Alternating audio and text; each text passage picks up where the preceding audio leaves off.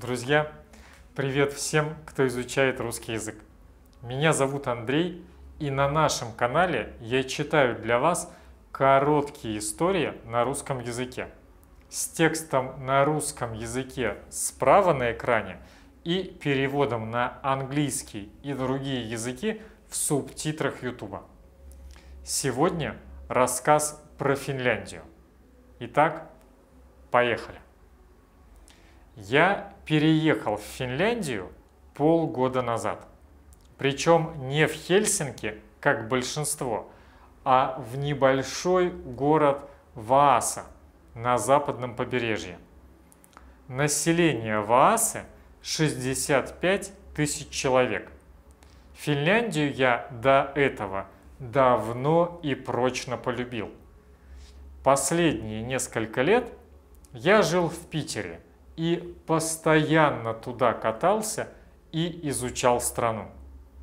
Финляндия, несмотря на благополучие, страна не для каждого.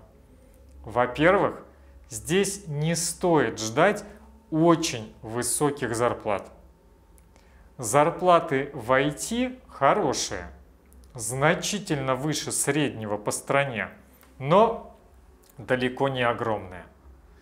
После налогов они сравнимы с обычными московскими или хорошими питерскими при более высокой стоимости жизни. В некоторых странах Европы зарплата айтишника была бы больше, а в Штатах сильно больше.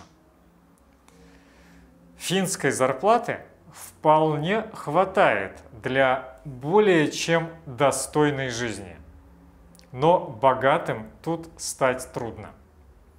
Во-вторых, Финляндия – это деревня, большая и очень уютная, отлично приспособленная для жизни, но деревня. Город тут по сути один – Хельсинки, с пригородами. В Финляндии неторопливый уклад жизни, большие расстояния и так себе транспорт. Но зато здесь очень спокойная и размеренная жизнь. Тут нет трудоголиков, и никто от вас не ожидает, что вы будете трудоголиком. Рай для интроверта. Да и сами финны в большинстве интроверты, а местами почти социофобы. Люди очень отзывчивые, хотя и закрытые. Очень мало бюрократии. Лишних бумажек никто от тебя нигде не требует. Почти все можно делать онлайн. Что бы с тобой ни случилось, ты не окажешься на улице и не будешь голодать или умирать без медицинской помощи. Бедных хватает, но нищих нет. Семьям с детьми хорошо. Почти бесплатное образование на всех уровнях. Очень красивая природа. Походы, охота, рыбалка, сплавы, лыжи. Для этого всего тут идеальные условия. Мало людей, мало многоэтажек. Большая часть страны вообще одноэтажная. Если жить не в центре города, то природа будет под боком или где-то недалеко. Климат похож на Питер в первом приближении, но есть нюансы. В Хельсинки теплее, в Турку на крайнем юго-востоке страны еще чуть теплее.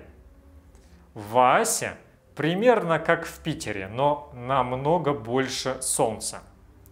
На широте Vaasa белые ночи намного светлее, чем в Питере.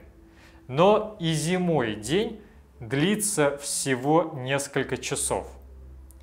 Оулу и севернее в Лапландии там уже сильно холоднее. Страна вся целиком покрыта лесами.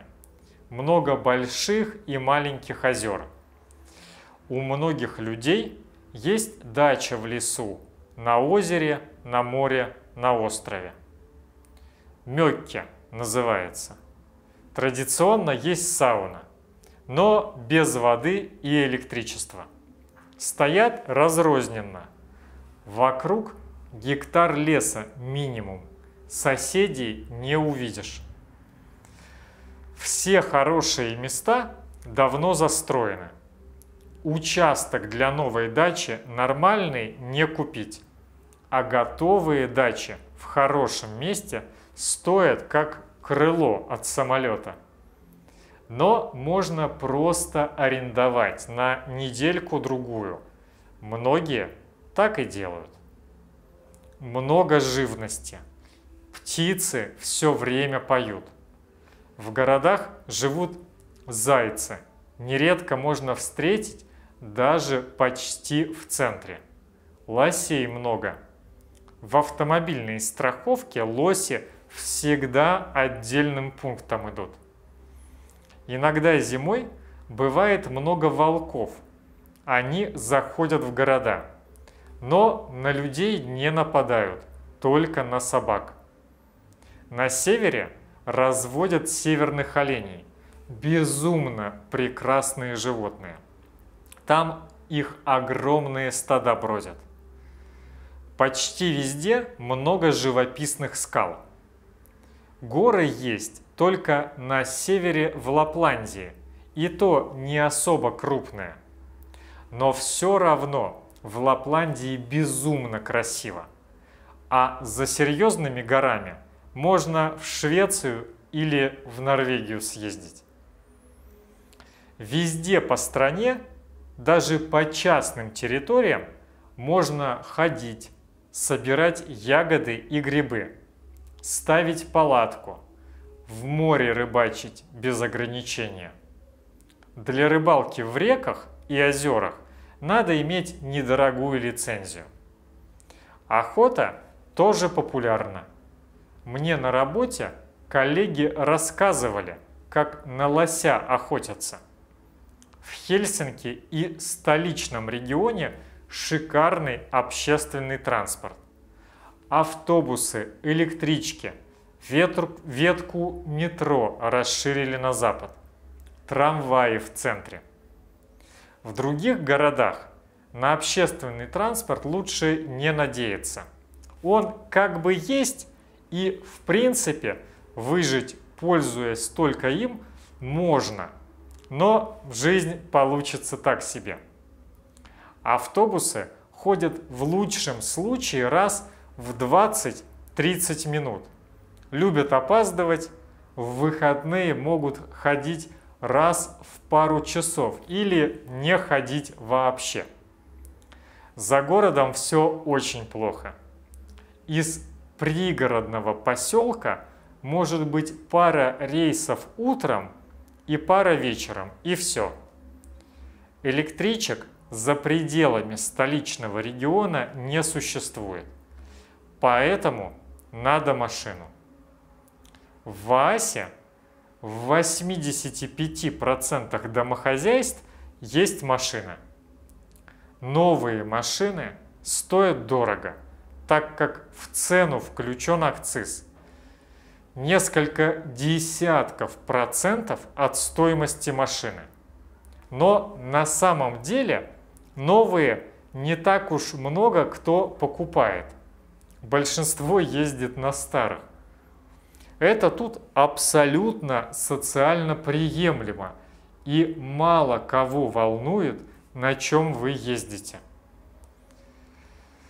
Друзья, если вы живете в Финляндии, напишите, пожалуйста, в комментариях, согласны ли вы с выводами нашего сегодняшнего героя. Я буду очень рад прочитать ваше мнение. А у меня на сегодня все. Спасибо, что посмотрели этот выпуск. До встречи в следующих роликах. Огромной вам удачи и пока!